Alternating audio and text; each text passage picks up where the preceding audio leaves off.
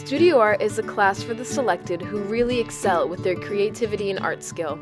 In the past, it has been recognized as just another art class and doesn't fully benefit the students academically.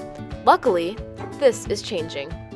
The school is making Studio an honors level class next year and for any students after.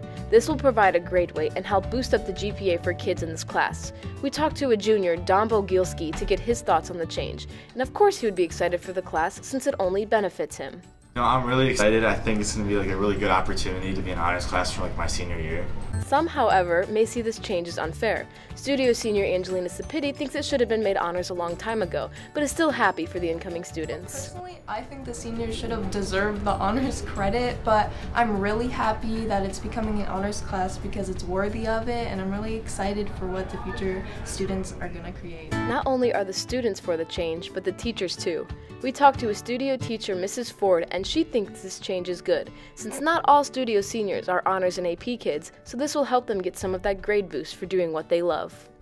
A lot of kids that really excel in studio maybe aren't in, honors and AP everything, so I think it's really nice for these kids to have the opportunity to have an honors class in their schedule. This class opens up more opportunities for our students involved in art, and hopefully more people will join this amazing class.